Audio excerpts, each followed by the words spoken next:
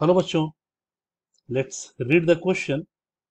The question is, on the portion of the straight line x plus 2y equal 4 intercepted between the axes, a square is constructed on the side of the line away from the origin. Then the point of intersection of its diagonal has coordinates option A 2 3, option B 3 2, option C 3 3, option D 2 2. बच्चों, सबसे पहले तो हम लोग इस question के figure को draw करते हैं. उसके बाद हम लोग इसके की कॉन्सेप्ट्स और स्ट्रेटजीज के बारे में बात करेंगे. तो क्वेश्चन कह रहा है क्या कि एक स्ट्रेट लाइन है प्लस 2y इक्वल 4. तो एक की concept x plus 2y equal 4 को खींचने का, ये भी की कॉन्सेप्ट में ही शामिल होगा. First of all, to draw x plus 2y equal 4 we will use intercept form of line. Use intercept form of line x by a plus y by b equal 1, जहां x बड़ा x axis पर a intercept और y axis पर b intercept, यानी origin से positive direction में x axis पर a part काटा गया और y में पॉजिटिव डायरेक्शन की ओर b पार्ट काटा गया. तो लाइन है हमारे पास x प्लस 2y इक्वल 4. 4 से अगर डिवाइड कर दें तो x by 4 plus y by 2 equal 1 मिलेगा. यानी x एक्सिस पर हमें जो पोर्शन कट मिल रहा है वो एक पॉइंट है 40, और y एक्सिस पर जो पॉइंट है वो है b, जिसके कोऑर्डिनेट है 2 एंड 0. और इन दोनों को अगर हम लोग मिलाएं, एक दूसरे कलर से मिलाते हैं ताकि चारों लाइन हमको अलग अलग कलर का मिले. ये मेरा एक स्ट्रेट लाइन होगा जो x प्लस 2y इक्वल 4 को रिप्रेजेंट करेगा. x plus 2y equal 4. अब आते हैं क्वेश्चन पे. अब क्या कहा गया है कि ओरिजिन से दूर इस लाइन पर हम लोग एक स्क्वायर का कंस्ट्रक्शन कर रहे हैं. स्क्वायर के चारों साइड्स आपस में इक्वल होते हैं. तो एक अंदाज पे हम लोग बराबर, ये हम लोगों ने स्क्वायर का कंस्ट्रक्शन किया जिसके vertex respectively A B C, और हमें चाहिए point of intersection of its diagonal. तो इसके डायगोनल, एक डायगोनल, ये दूसरा के डायगोनल का पॉइंट ऑफ इंटरसेक्शन ई मान लेते हैं हम लोग.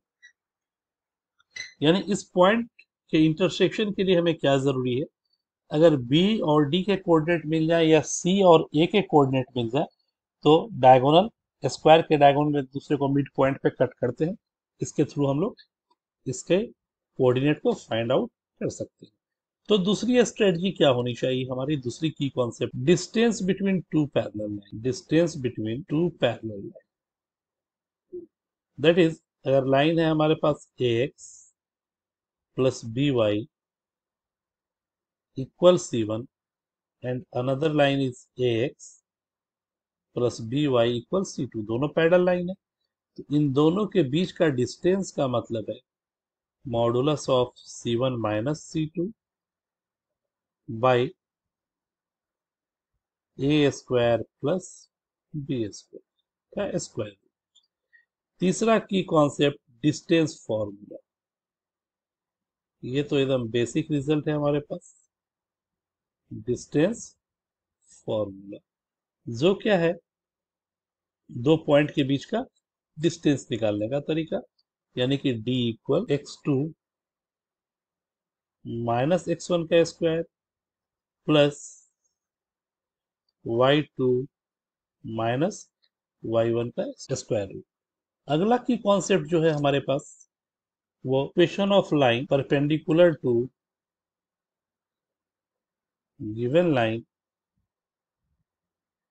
ax plus by plus c equal 0 will be bx minus ay plus k equal 0, और k हम लोग दिए हुए प्रॉब्लम के कंडीशन से फाइंड आउट कर सकते हैं. And fifth key concept is midpoint formula, which is sum of x coordinate by 2 and sum of y coordinate by 2। इतने सारे की कॉन्सेप्ट के साथ हम लोग अपने इस प्रॉब्लम को सॉल्व करने वाले हैं। तो आइए, ये हमारा इक्वेशन है x+2y=4। अभी स्टार्टिंग में ही हम लोगों ने इंटरसेप्ट निकाल लिया, यानी ए पॉइंट पर एक्स एक्सिस पर अभी मैंने बताया ए पॉइंट मिल चुका है हमें 40 और बी पॉइंट मिल चुका है 02। सॉरी, ये 02 है, 20 नहीं, दिस इज 02। वाई एक्सिस पर एक्स कोऑर्डिनेट 0 होता है, यानी हमें length of A be using section formula, ताकि पता चल जाए कि स्क्वायर का साइड का length as point A is 40 and point B is 02. Therefore, length of AB will be 4 square plus 2 square square root, that is a square root of 20, and this is 2 square root of 5. Now, since square के दोनों sides आमने सामने के sides आपस में parallel होते हैं, यानी A B parallel to C D. Now A B parallel to C D and equation of AB is given as x plus 2y equal 4। तो इक्वेशन ऑफ CD हम लोग क्या लिख सकते हैं? Then equation of CD, slope चूंकि parallel है तो दोनों के स्लोप आपस में इक्वल ही होंगे, यानी इक्वेशन x और y के रूप में यही रहेंगे। एक कांस्टेंट केवल c चेंज होना है, और स्क्वायर के सारे साइड आपस में इक्वल है। इसका मतलब AB का वही लेंथ है जो AD का है या BC का है, यानी AB इक्वल BD या AC या फिर CD, सबके लेंथ आपस में इक्वल ही है। और साथ ही इन दोनों के बीच का, इन दोनों लाइंस के बीच का जो ये डिस्टेंस है AD का डिस्टेंस, यानी कि ये भी तो 2√5 है, ये भी 2√5 है, ये भी 2√5 है, और ये भी 2√5 है। यानी हमारे पास दोनों पैरेलल लाइन के बीच के डिस्टेंस से C का वैल्यू निकल सकता है। Distance between AB and CD which are parallel lines, इन दोनों के बीच का डिस्टेंस कितना है? 2√5।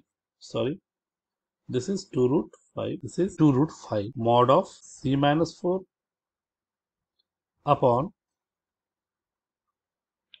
1 plus A square plus B square, that is 4 square root. This becomes 10 equal mod of C minus 4 and C minus 4 equal plus minus 10, that is C becomes either 10 plus 4 14 or minus 10 plus 4 minus 6. Therefore, equation of line is x plus 2y equal 14 or x plus 2y equal minus 6। तो ये नहीं हो सकता, क्यों? क्योंकि ये line जो है अवे फ्रॉम द ओरिजिन है, तो जो भी होगा वो c के रूप में पॉजिटिव वैल्यू ही होगा, यानी कि x plus 2y equal 14। Therefore, equation of CD is, therefore equation of CD is x plus 2y equal 14, यानी ये लाइन हो गया x plus 2y equal 14। Now equation of BC,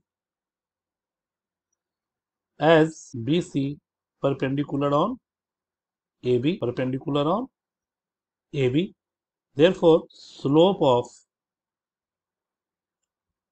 BC will be minus 1 upon slope of AB, and this is minus 1 by slope of AB. The line is minus 1 by 2. Here slope of M equal minus coefficient of x by coefficient of y, that is minus 1 by 2, which will be 2.